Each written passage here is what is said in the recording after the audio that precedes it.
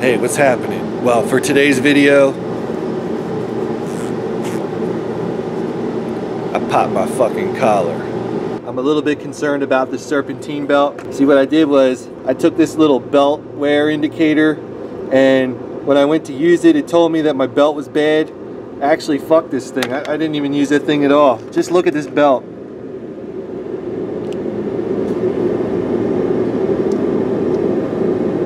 So the mission today is just going to be just to replace this serpentine belt. Anytime I go to take a belt off, I kind of got to know how to put it back on. So what I usually do is I just draw a rough schematic of how everything is kind of laid out. So up here, we'll start from the alternator. It's going to come down underneath that idler pulley.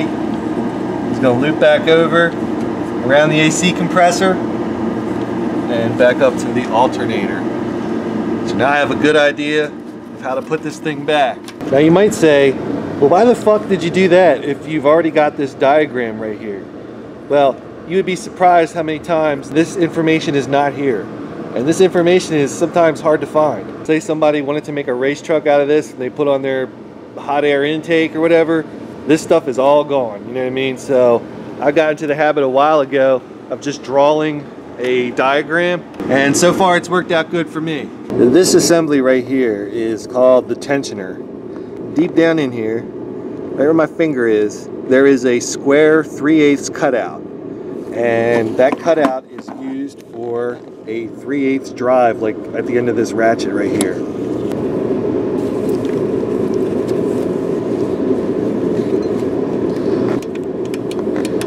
Did you see that? So you can see by me pushing down on that, we've got slack in the belt now. So you use that square cutout to move the tensioner assembly. So I'm going to push down on that. Just grab the belt like this. Get him off of there. Now I can let this tensioner back up very slowly. Just pull my ratchet off to get him out of the way.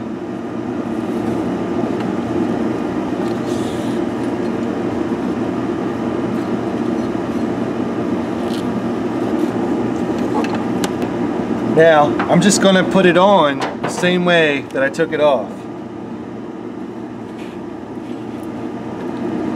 So I'm just going to go down here to the crank pulley.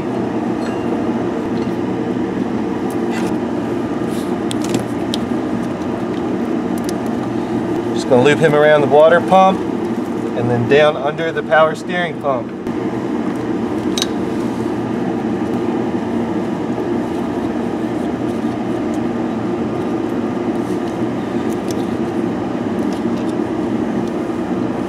And now I got them back to where I started. So again, by allowing this tensioner to come down, I can snake that motherfucker underneath that idler. Just doing a double check to make sure that everything got in the pulleys okay. Looks like it did. So let's start her up.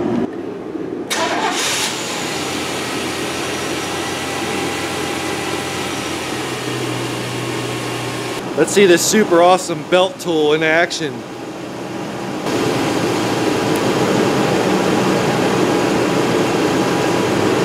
Look at that. Who cares what that fucking tool says? This thing's fucked up. Just like when I did the belt in my Trailblazer, there's still going to be a use for this.